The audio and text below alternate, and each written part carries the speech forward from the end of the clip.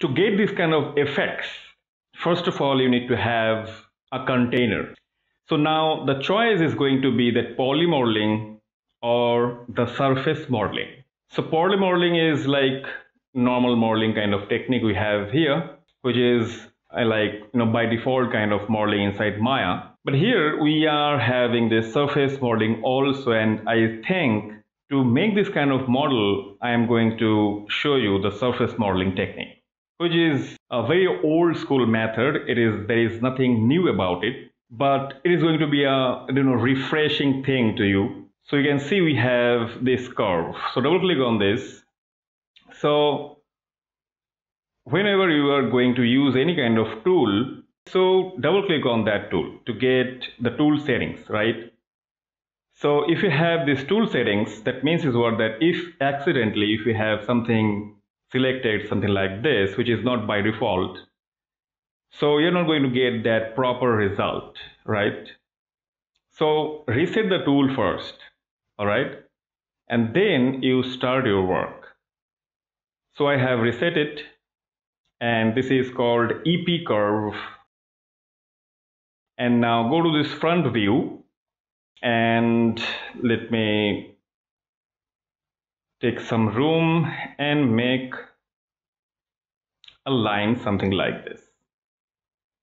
And this line you can make anything you like. Means any kind of shape you can make, there is no problem. Right click, go to control vertex. Now you have this purple kind of vertex. We have to manipulate the position of it, so you can increase here or increase this like so. And yes, you have to have some patience to have a proper looking model, right? So you have to give some time to it to have decent kind of shape which I am looking for. So this is all right. This is not a bad thing, so something like this. Because of, let me tell you one thing, that it may happen that when we are going to make this kind of thing, it will take time, right? Why? Because of I have practiced it a lot, right? Before creating this course, I have used this thing a lot, so I know how to use this and how to get the proper shape. But when we are going to use this first time, maybe we are not going to get the desired result. Why? Because of I have practiced a lot, so you have to practice a lot also. So this is the thing, that you have a pretty nice kind of line right here. And let me right click and go to object mode, and this is a half side of that container, right? This one kind of like a wine glass kind of thing, or maybe you can say something like magical kind of cup kind of thing we have here. So now here we have this one. This is called revolve. So this thing also you can get from this in modeling section. You have this surface, we have this revolve option also. So the same thing, and the shortcut we have in front of the right here. So click on this, you'll get pretty nice looking container. And let me tell you one thing, that we can see we have some problem in here. So this is like hollow, right?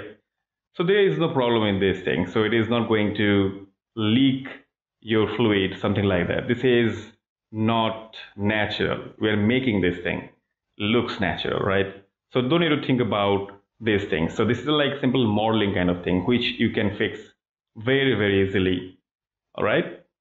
So go to outliner, and let me tell you that this curve we have, so if it is not, you're not liking this, so you can select the curve, right click, and you can change the curve, and this surface is going to change the shape in the real time. So this is also you can make something like this.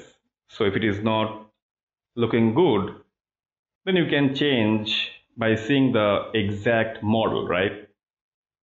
So that is why I have told you that I have practiced a lot. So that is why I have, I don't need to check it.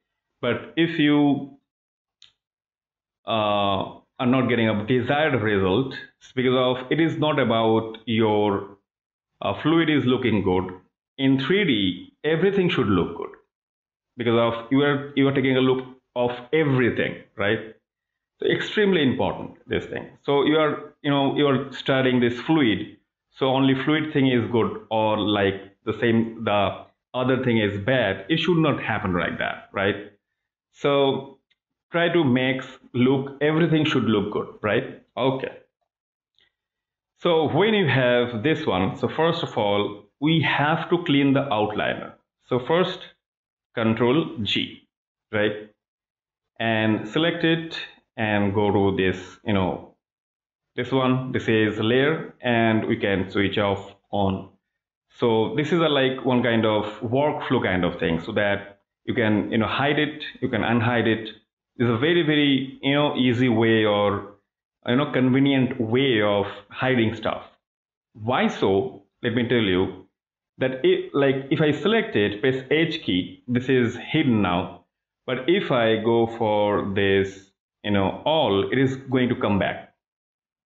So this is really like a little bit of irritating kind of thing while you are working and you are involving your mind in something. So some unwanted things is coming here and from here and there. So this is like not good thing. So if I make it off, that means is what, that no matter what, like we're going to show all, make it show all, it is not going to be visible, right?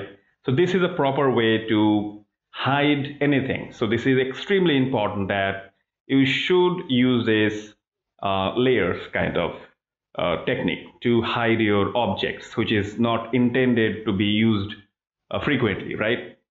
All right. The first thing that we have made this cup, right? In the next video, I'm going to show you that what you can do with this setup. This is going to be the next topic. So see you in that lecture.